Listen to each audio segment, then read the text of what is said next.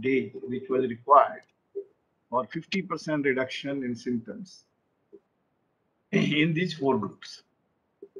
So the mean number of days required was 6.7 if you did not give supplementation, 5.5 if you give vitamin C, 5.9 if you give zinc. If you gave both vitamin C as well as zinc, and I'm saying this because everybody seems to be prescribing this, right, left, and center. Everybody seems to be taking, not only in Jharkhand, but perhaps all over this country, but may not necessarily be in other countries. When you took both, then the number of days required for 50% reduction in symptoms was 5.5.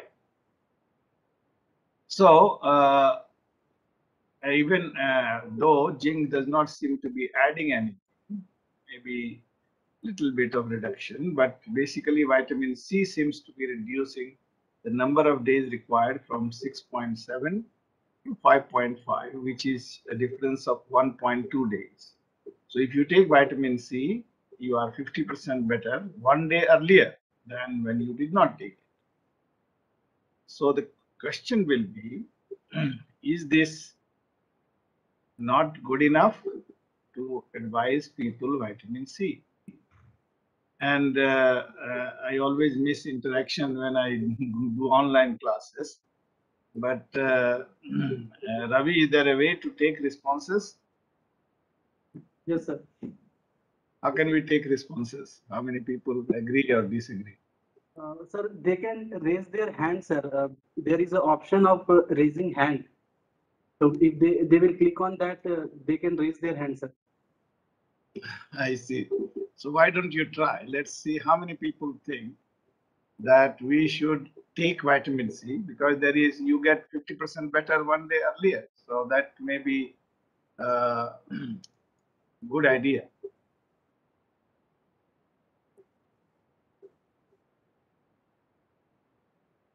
Right. I can't see the responses, but this is the problem with this online thing. Sir gave response, sir. They did the thumbs down, so they can use reactions also. It is Anyway, I am not able to see, so this is the problem with online classes. Anyway, so there may be some people who may be persuaded to take it, because if they become 50% better 1 day earlier, 1.2 days in this case, they may think, why not take it? Vitamin C is not expensive. It's not very harmful.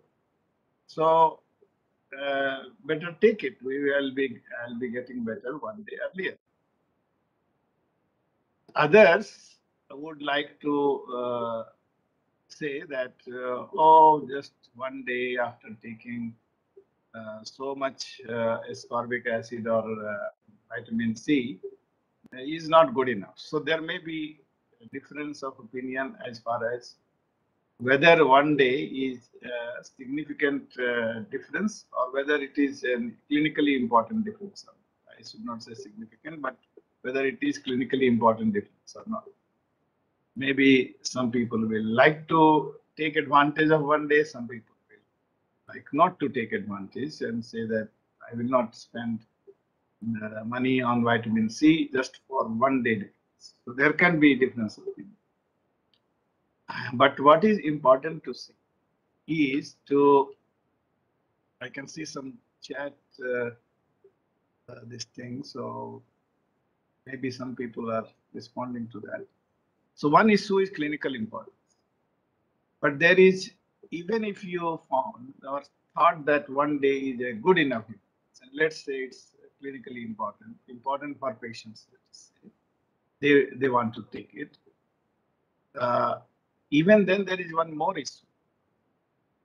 The other issue is that don't think that everybody who was not on supplement had 50% relief by 6.7 days. Everybody who was on vitamin C had 50% relief in 5.5 days. In fact, some may, in this group of no supplementation, some would have been better maybe on 3rd day, maybe on 4th day. Maybe on some took 8th day or 9th day. Similarly, in vitamin C, there may be some people getting better on 3rd day, 4th day, some getting better on 6th day, 7th day, or 8th day. What I mean to say is, though this is average number of days, there is also spread of the number of days within the group. So you should like to see how much is the spread. If the spread is more than 2 days, 3 days, maybe you should think whether this 1 day difference is really just because of chance. Chance in this case, by that we mean that maybe if you had taken instead of 200 patients, maybe 2000 patients, both may have become the same. So that is why we say that maybe by chance you got this 1 day difference. And obviously, this is not a superfluous question because 214 patients, if this is established, then millions of patients around the world will take it. So before we say that, yes, this is a real difference, we would like to see either in larger number of patients and see that this is persistent, or we will certainly like to see how much is the variation of days within this group. So the next slide will tell you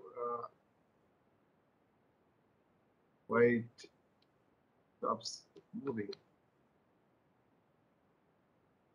Sir, click on slide with mouse, sir,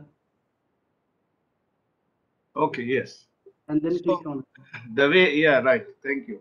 So the way you will like to see the variation is that you should have standard deviation. Standard deviation gives you some idea of how much is the spread of days. So you can see in no supplementation group, standard deviation is 4.4.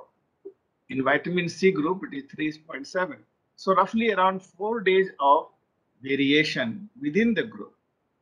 So you should ask if this much is the variation, then 1 day difference may be just uh, negligible, or let's say just because you had some particular kinds or number of patients, so you got it. Maybe you have 10 patients more and it disappears. This is what we say that you got it by chance. So how do people know whether this is because of chance or it is because it is real? The way to do that is think about noise and signal. So the variation which occurs within the group is like noise. So there is so much variability within the group. Then you see how much is the difference. Difference is the signal. So 1 day difference or 1.2 day difference is the signal, and this is the noise, which is 4.4 and 3.7. Let's take 4 days. So 4 days is the noise, and 1 day is the signal. So you can take signal to noise ratio, which will be in this case 1 divided by 4 if we take it as standard deviation of 4. Then you ask a question: is this ratio large enough to convince you that this might not have occurred by chance?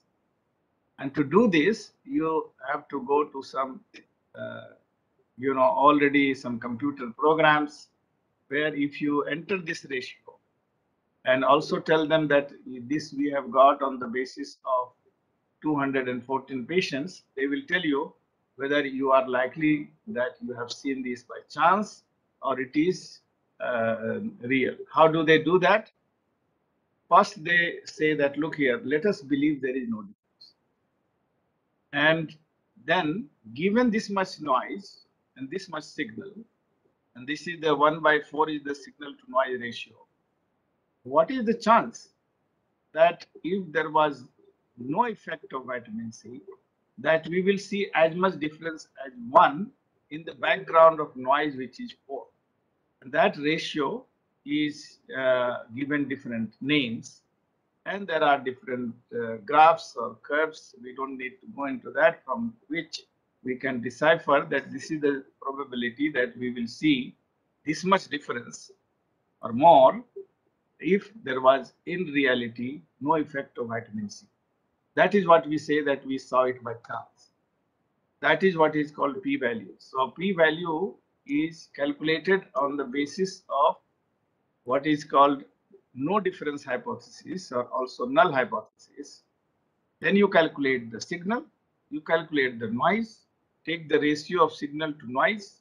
Then you go to a computer program and say, this is the signal to noise ratio. What is the probability that this much ratio can be seen or little more or more than this can be seen on the basis of what we have done or what does the study show. That is what is called p-value. So two things to remember: p-value is calculated on the basis of null hypothesis, and then what do? They calculate the signal, which is the difference of 1 in this case, or 1.2. They calculate the noise, which is the standard deviation, then take the ratio. Based on ratio, you can get what is the p-value. That is what p-value is. There was some question? No. So that is what it is. Now this ratio is called given different names depending on what is the distribution of your data. If it is normal distribution perfectly, you call it Z value. This ratio is called sometimes T value, sometimes it is called F value. And so there are different ways of expressing this ratio, but remember that is the fundamental thing. So this reminds you of something like what a criminal code does. You know, they start with the idea that there is this person is innocent. Then they look at the evidence and see, given this evidence, what is the probability that this person is innocent? If it is very small, then they will give a judgment against the alleged person and pronounce them guilty. It is something like this, which goes on. So I will give you a little bit about more about p-value. This was first, I think, proposed by Ronald Fisher in 1920. And I already told you that this is a probability that a given experimental observation, in this case, the observation we got in the vitamin C and the zinc trial is that there is a 1 day difference on an average. It could have been more, maybe 2 days difference under a null hypothesis. And then what is that probability that we'll see this much difference given the noise of variation of the number of days, which was almost 4. So that signal to noise takes us to probability that we will see this much observation. That is what it indicates. What is the credibility of the null hypothesis? Means if we said no difference, does it stand in front of the ratio? The other thing Ronald Fisher said is that you should be flexible in interpretation. Don't be so much bogged down by this p-value of 0.05 or less. And if you don't find a significant difference or p-value is not small, but it is, let's say, more than 0.1 or 0.2, don't say that that is an evidence to accept the null hypothesis. Only thing you can do is you are unable to reject null hypothesis. So when we talk about interpretation of p-value, we don't say that accept null hypothesis or reject null hypothesis. We say either you reject null hypothesis or you do not reject null hypothesis. Not that we accept null hypothesis. This is based, there is another way of inferential method which Ronald Fisher described, the likelihood approach, but we are not going to go into. There is another method which he called fiducial inferences. We are not going to go into. So let's go through a story of friends tossing a coin. I think Those of you who have heard this story will remember that five friends got together and they planned to go to a five-star hotel for a dinner. And they said that, look here, let us do something to make the evening enjoyable. Let us toss a coin. And what we will do is somebody who gets maximum number of heads before getting a tail will get a free dinner, means rest of the other four will pay for that person. So let's just start tossing a coin. So they tossed a coin, and this is what they got. Five friends, A, B, C, D, and E. A, first toss he got head, and the second toss he got tail. He had to stop because that is what the real rule of the game. As soon as you get tail, you stop. B got little luckier. He got three heads and then one tail. He had to stop. He appears like he is going to win the race and get a free dinner. Then the C came. Very unfortunate fellow, got tail on the very first toss and of course got disappointed. D tried and got two heads and a tail. But E really got five heads in a row and then got a tail. So after this happened, they started fighting with each other. And they said, no, E was doing some kind of trick. It is not possible that you will get five heads in a row. And then they went to a person to, let's say, and they came to you, all of you, to decide actually he is doing the trick or not. This was to be decided by vote. So who was doing a trick? Nobody said A was doing a trick or B was doing a trick, C was doing a trick or D was doing a trick. But most of the people said E must have been doing some trick. Now, if it was a offline class, I would have taken a vote, but obviously this is another problem with online classes. But this was decided that E was doing a trick. So the real winner is B, not the E, and that fight continued. But forget about the fight and the dinner. Just think about it, whether this is really possible without doing a trick or not. A getting one head, 50% chance, which is not a really unlikely, very likely. Somebody got head first, 50% chance. Then another head, that was also a 50% chance. So getting two head together means in a row, first head also and second also, has 50% of 50%, which is 25% chance. Get third row, which is another, you can say 50% probability. So 50%, then 50% chance here. So this and this together, 0.5 into 0.5, 0.25. Then again 0.5, which will be 125, so 12.5%. Similarly, you can calculate the percentages. I'm not going to do that in every case, but this had a 50% chance. B, what he got had 12.5% probability. D, 25% probability. What E got did is also possible without a trick, which is 3% probability. And as you can see, everybody was of the opinion that this he was doing a trick. It is not acceptable. When this figure got to 3%, you rejected this idea that he was not doing any trick. Similar, I think, experiments must have been going on when Ronald Fisher must be doing it or sitting with the students. And he found a tendency that, or maybe some other scientists, that whenever the probability goes below 5%, then people are willing to reject that there is no trick in this coin tossing.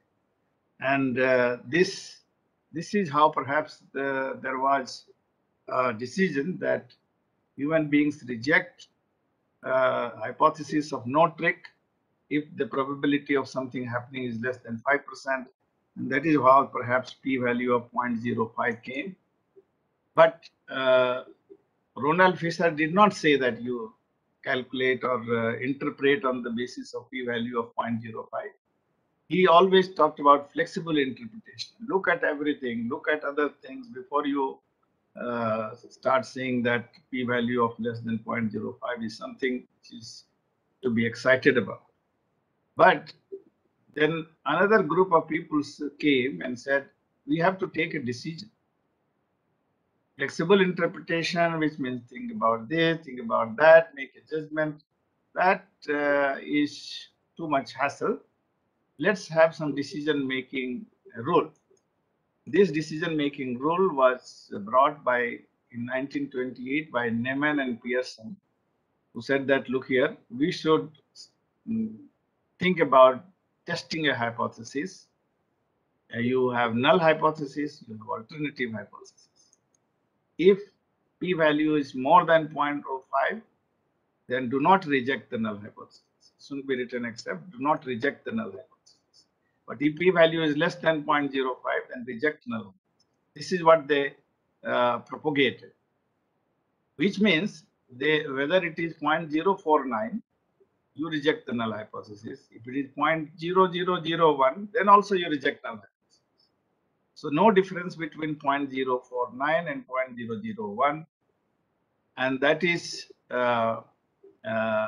has become a kind of rule of the game which whole world is following. Carl Anderson wrote that I have seen many graduate students doing their data analysis, and when they get a p-value of 0.052, they feel depressed, they look dejected, and head for the pub. Maybe he was talking about Australia, where pubs are very common. So they head for the pub. But the same students, when they get a p-value of 0.049, they are delighted, highly excited. In this excitement, what do? They head for the pub. So either way, they head for the pub. The idea is to go to the pub. Basically, the difference is between p-value of less than 0.05 and more than 0.05. So one thing which you ought to know is that p-value is talking about data which you have seen in a sample, like 214 patients in vitamin C and this zinc trial. That was the sample data. And then you are trying to decipher what will happen in the population. That is, if millions of people take vitamin C and zinc, what will happen? That is what you are trying to do. And you are checking whether your data is compatible with null hypothesis or not. So null hypothesis, I told you, is decide vitamin C does not make a difference. That is the null hypothesis. Means there is no difference in the number of mean days to get 50% reduction in symptoms, whether actually you take vitamin C or you don't take vitamin C. And then you check, we got a difference of 1 day. Is it compatible with null hypothesis or not? And that is where signal to noise ratio comes. And it answers the question, are the observed differences due to chance? Now, there are a lot of criticisms of p-value. And one criticism is that this is very arbitrary dichotomy. And it ignores what we and how much we know about something already. So I'll tell you, there was a trial of rapid and intense control of blood pressure in patients with intracerebral hemorrhage, and p-value came 0.06, and I think authors were either pressurized to write it this way or they interpreted this way. that intense BP control does not make a difference in the outcome of intracerebral hemorrhage. This was being presented in an international forum where I stood and said, I don't agree with this. We know so much about blood pressure. We know so much about its relationship with intracerebral hemorrhage that even if it has come p-value of 0.06, I would take that control of BP is actually good for people with intracerebral hemorrhage. This is an arbitrary dichotomy, and we should not be guided by entirely by this p-value. The p-value is often misused and it is liable to misuse. I will give you some examples of that, and even very often liable to misinterpretation as well. And I will also argue that it is less informative and there are more informative ways of looking at the data. So if p-value is equal to 0.05, many people think the null hypothesis has only a 5% chance of being true. Now, this is not correct. If I was having offline class, I would have taken a board. But this is what people think, which is completely wrong, because this p-value is calculated on the basis of assumption or hypothesis that there is 100%, well, let's say, null hypothesis is true. Then what is the chance of seeing this? And if somebody has, Stephen Goodman has written a lot about p-value fallacy, and he said that, look here, p-value of 0.05, he is basically saying 13% probability that null hypothesis is actually probably true. P-value of 0.03 gives us 9% probability if you start with 50-50 probability. So it is not 5% when you say p-value is equal to 0.05. He wrote more, I think, severe criticism of p-value, and he called it a dirty dozen p-value, 12 p-value misconceptions. And I'm not going into this in detail, but if you are interested, you can read this. If you just enter dirty dozen p-values, you will get this from Google. One of the misconceptions is that people, and particularly doctors who are not very well trained in mathematics or statistics, they thought that a statistically significant finding is clinically important. And often this is not true. First, because the difference may be too small to be clinically important. And this is not, I'm saying a lot of people have written about this. P-values tells nothing about the magnitude of it, whether it is clinically important or not. So one day difference, if you have 2,000 COVID-19 patients, may turn out to be statistically significant, which is p-value less than 0.05, depending on whether the same kind of data is seen over 2,000 patients or not. But that doesn't mean it is important, because you rightly thought that one day is not a worthwhile difference. It is not clinically important, even if p-value is less than 0.05. Studies with the same p-value provide the same evidence against the null hypothesis. No, that is also not true, because dramatically different observed effects can have the same p-value. I told you it depends on the noise, signal to noise ratio. So depending on the data, you may have different signal to same signal to noise ratio for different kinds of data. And often a mistake which was done by many of our predecessors and experts in medicine, that a scientific conclusion or treatment policy was based on whether or not the p-value was significant. And I have already told you that people often thought if p is equal to 0.05, then there is 5% chance of this being true. This is the dirty dozen of Stephen Goodman about p-value misconceptions. I will not discuss all the 12. If you are really keen, you can read about it, but I will discuss a few. I'll discuss one, for example, from the stroke area. And in fact, this was a study which stimulated me to write a letter to the editor, which was published, I think, in 1994 or 93. Patients with acute stroke were taken, and they were given what is called heparin-induced extracorporeal low-density lipoprotein precipitation. Very big name. In short, they called it HELP. Heparin extracorporeal low density precipitation. So they took the acronyms HELP. So some people were given standard treatment, some people were given HELP plus standard treatment. And then they looked at Barthel index, which tells you about activities of daily living functioning of patients and also some other parameters. But look at the Barthel index, which tells you about activities of daily living. 100 is the full score, which is basically person is fully independent. And as lower the Barthel index, less is the degree of independence.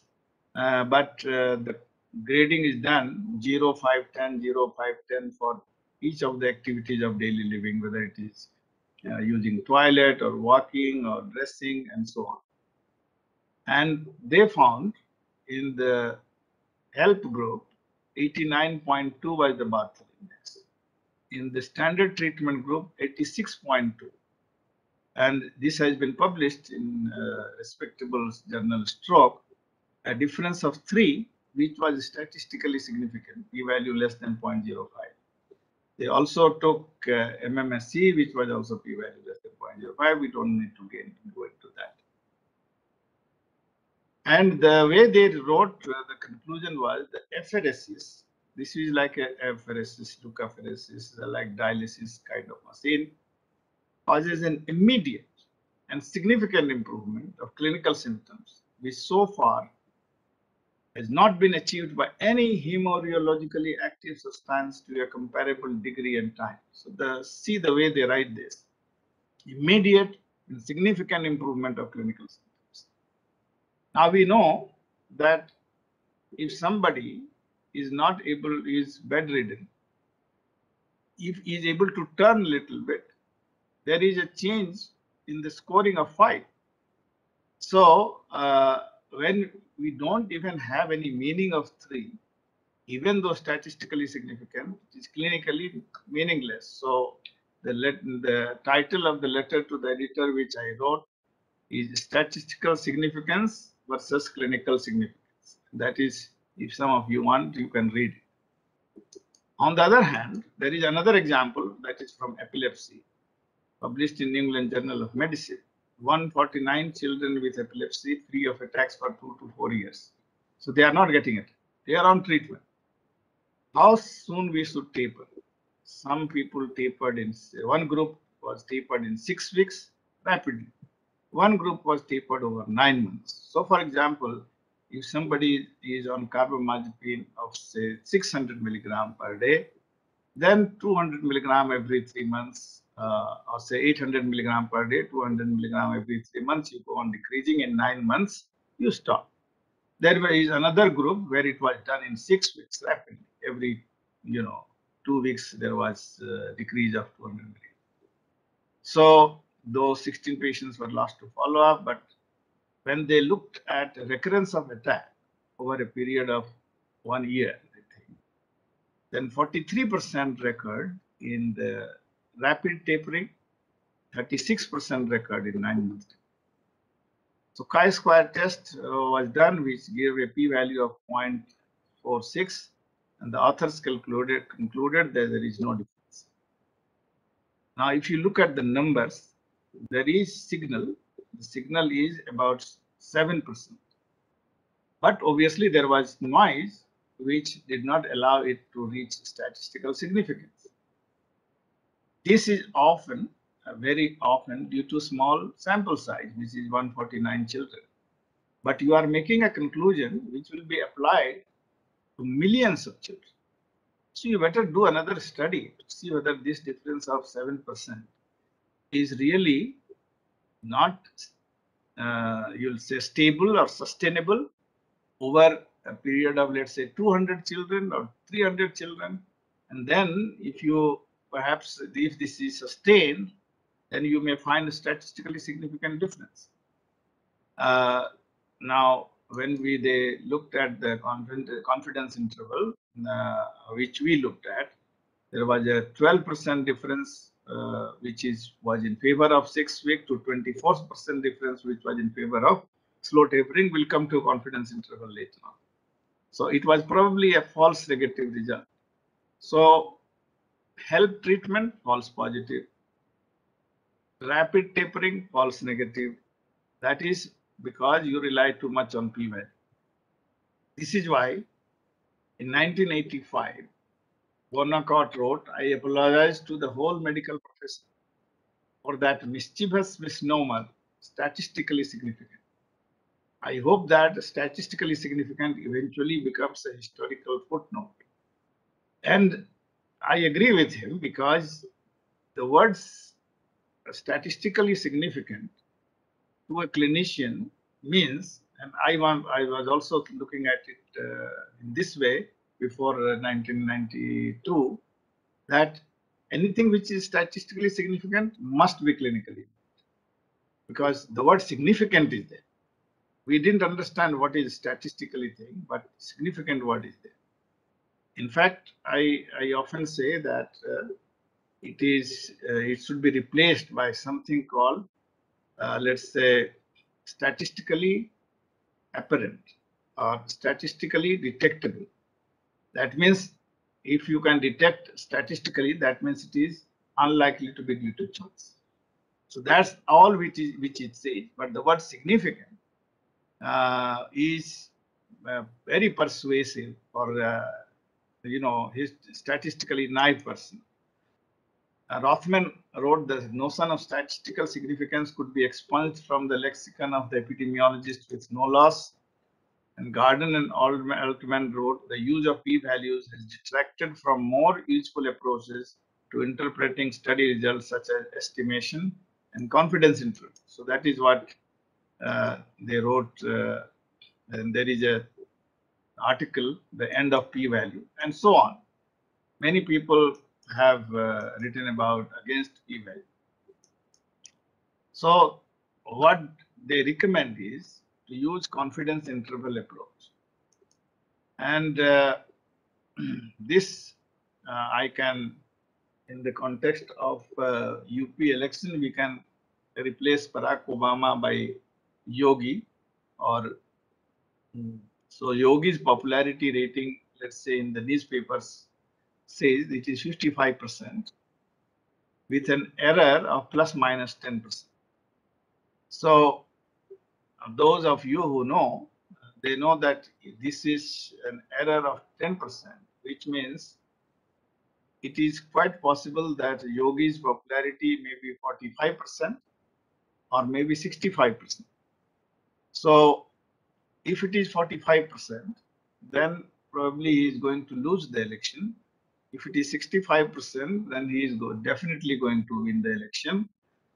And therefore, this survey, which was reporting 55% with plus minus error of 10%, is not an informative survey, or at least requires to be done on a larger sample. How to reduce the error? To reduce the error, you have to increase the sample size. They always do this kind of survey on a sample size, which sometimes is small, sometimes it is big. So bigger the sample size, less is the error, and narrower is the width of this is what is called confidence interval. And the question is, how much width of confidence interval is acceptable? You see, if there was a survey which gave 52% with error of plus minus 5%, this will be acceptable, because even in the worst case, he has, it will not be acceptable, because worst case will be 47%, whereas best case will be 57%, which means 57% he is going to win, 47% he is not going to win. But if you have a survey which gives a rating of 65% plus minus 10%, this is a very decisive survey, very informative.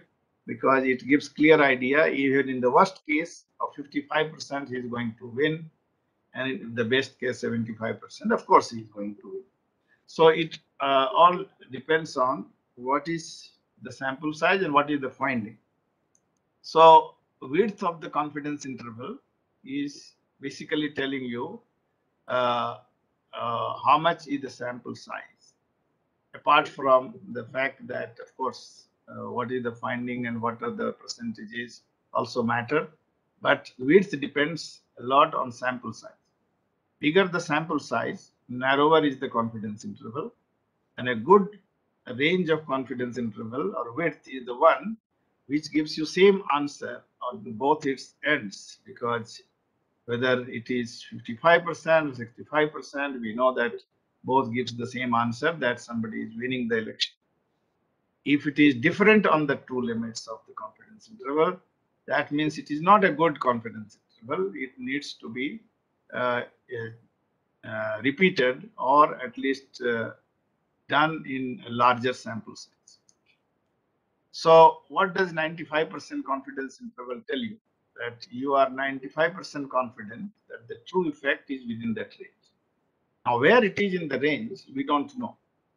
You depict it by a point in the center, like in this case, our survey, we will 65% will be like a point, and then plus minus 10% will be shown as a line on the either side. So the point in the center is sometimes called point estimate, and the line on either side is denotes the values are the range of possible values consistent with the data. So let us have these examples of this study. Two studies have been done on some intervention, and study B has this confidence interval, and study A has this confidence. Now, study B also found a difference of 0%. Study A also found a difference of 0%. But the confidence intervals are different. Now, I would have asked you to interpret this, but basically, study B is telling us that obviously it had a larger sample size, that probably this intervention is useless. And we can be very confident, 95% confident, that this is a useless thing. It doesn't make any difference at all. Whereas in study A, we can't be so confident, because the truth may be that it is 45% less mortality, if mortality is the outcome, or 48% more. So this study A is a better called inconclusive study, or highly imprecise study, whereas study B is a very precise study, giving you very precise answer. Now, this is, so both have very different messages. But if you did only p-value, both will give you p-value of 1. So p-value does not distinguish between a large study which gives a definitive conclusion from a study which is highly imprecise and inconclusive. Another example will be study D and C. I'm comparing different interventions. And this also has very large sample size, obviously very tight confidence interval. Width is from here to here, from minus 0.1% to minus 2%, which means it shows some effect. Obviously, when you don't cross the line, that means effect is certainly more than 0. And it decreases, let's say, mortality is the outcome, then as much as maybe as little as 0.1% or as much as 0.2%. Another in study C, which has this confidence interval, whereas there is 10% difference, but it could be as high as 20% less mortality, or maybe as low as 1%. So these two also give different messages. This is a large study with small difference. This is a smaller study with potentially big difference. But p-value is same in both, 0.03. So p-value does not distinguish between a large study with a small effect and a smaller study, in this case 10 times less sample size, where is potentially big effect. So here probably you are more sure that certainly this makes a clinically important difference, though you may like to have another study and do a meta-analysis to see exactly whether they are close to 10% or 20% or closer to -1%. So that is okay, but at least you have the idea that this is potentially better treatment than intervention cure. So another example of same p-value but different confidence interval, and same effect, different p-values in this case. So there are a lot of situations where p-values does not distinguish between things which you can distinguish by using confidence. I think I will conclude by saying that we always talk about 95% confidence interval, but you can talk about 99% confidence interval or 90% confidence interval. Now, suffice it to say that more confident you want to be, obviously it will give you a wider range so that it captures the truth with more certainty. Whereas if you want to be only 90% confident, the confidence interval will be narrower. So depends, but most of the journals and most of the world has accepted 95% confidence interval as something which is acceptable. So that is how the world goes, but doesn't mean that people can't take 99% confidence interval. Some studies. Now, there is a correlation between p-value and confidence interval. And I will take that up maybe in a subsequent talk. And please write email whether you want to know more about what is the relationship between p-values and confidence interval. Or if you are not interested, we can take another topic. If there are any questions, I'm happy to take. It's 10 o'clock, so we will stop here.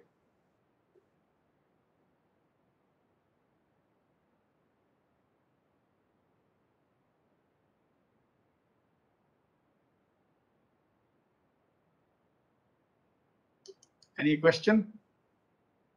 Yes, sir. Can I ask you one question? Good morning, sir. This is Abhishek from Varanasi. Yes, Dr. Abhishek. Yes, yes. How are you doing? So it's doing great, sir. And it's always a great pleasure to listen to you, and I can listen to you whole of my life when you when you talk on statistics. But sir, just a small query. You showed one of the in one of you. Sorry, I joined a bit late. I had institute mortality meeting. So in one of your slides, you showed a study where lesser the p-value, greater is the chance, lesser is the chance that the null hypothesis will be true. So why have they chosen this as? I mean, many papers, and in when I was a resident under working under you, I had mailed you a JAMA paper where it talked let's put down, or let's bring down the value of p to less than maybe 0.002, while some experts say p value just tells you the chances of it being true and rejecting the null hypothesis. But your paper that you showed, it's obviously would be great if you could reject the null hypothesis by great margins. So why not bring down those margins to even more like 0.02 or 0.001? Yes, yes. In fact, last year, I think last year or last to last year, there was there were a number of writers, and if I remember correctly, a guy from California, I think Stanford, Ian Londis suggested that we should now go to p-value less than 0.001, or at least 0.01 rather than 0.05. He was advocating 0.001, so that we don't keep making the same mistakes. People are so much used to p-value of something that they will stick to it. They will not easily transit to confidence interval. So let us make it more stringent. And that was the proposal, which many people really supported it. But to get that p-value, it is harder for the research enterprise to get it because you need a larger sample size. Right, And you sir. know, the companies which really do big studies, all the vaccines which you have seen, all the big drugs or monoclonal antibodies, which they come in big companies. So there is naturally a resistance to go to p-value less than 0.001. But yes, people will make less mistake if, let's say, p-value was reduced to 0.001 to declare what they call statistical significance. Thank you, sir. And sir, just one more query, if you allow me, sir. Sure, sure. Yeah, when talking of clinically meaningful, clinically significant thing, say if I'm doing an intervention trial where I want to decrease the spasticity, and I'm not sure what scale reduction, say on modified Rankin scale, on the spasticity scale, would it be good? So how, I mean, I understand that there are few things, few clinical endpoints where it's not a matter of debate what clinically meaningful it would be. But there Yeah. are few things like headache days, maybe spasticity scale. So how do you decide what would be if you are planning a study? How do you decide that what a clinically meaningful reduction scale would be? Very good question. Very good question. So I will give you a short answer because this can be another topic which we can spend 1 hour on this. But short answer will be that how do we define what is clinically important? It should be both based on clinicians' response as well as patients' response. So what many people have done is they have looked at various differences and asked patients, how do you feel? Means they have looked at their quality of life, or if it is a pain scale, then how much difference. Really, patients also feel that, yes, I'm better. So then they, uh, both clinicians and patients, if you see the response at this point, patients say that they feel definitely better. Clinicians also say, I think, from my point of view, my patients are definitely better. Sometimes only patient's response is taken depending on the instrument. Sometimes it is patients as well as doctors. And then you decide a cutoff. This is the threshold where patients definitely feel better. We will call it clinically important.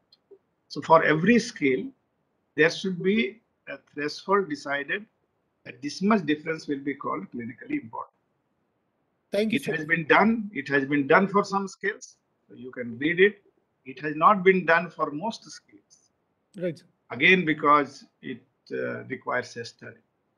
But this is a very good question. There is. Thank you so much, sir. Thank you so much. Sir, good morning, sir. Kumaravelu here, sir.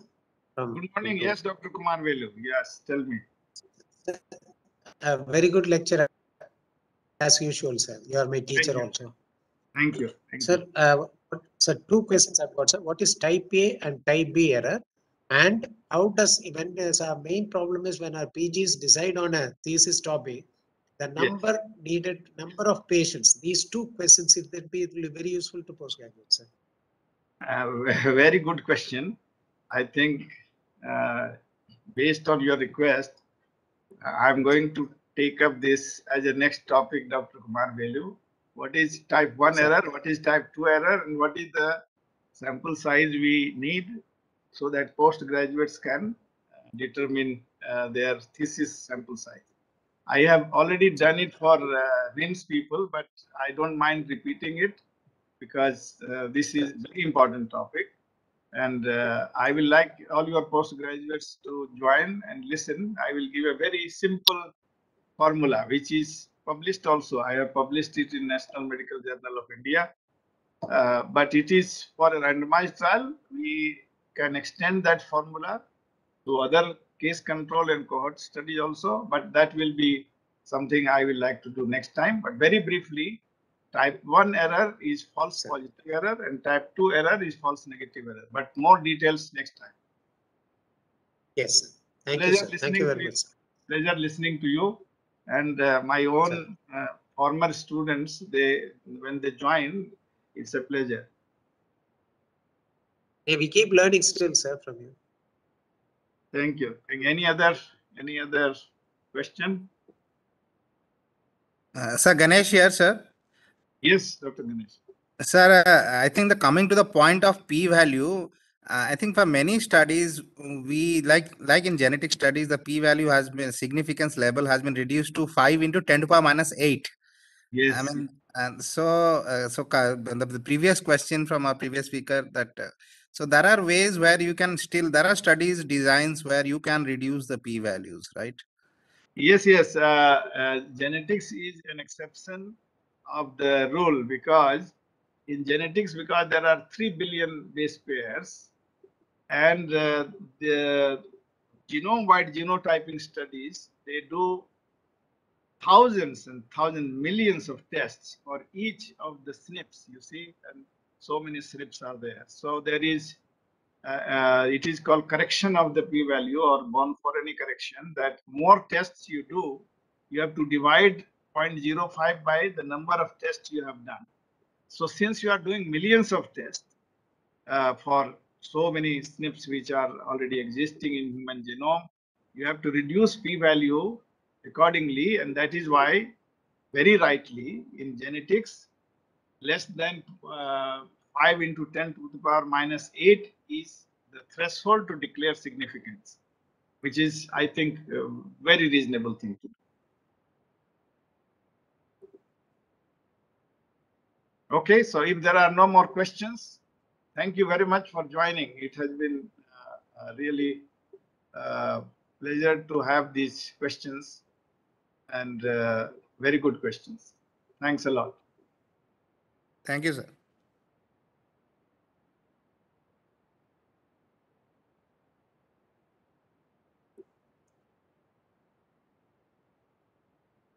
Thank you so much, sir.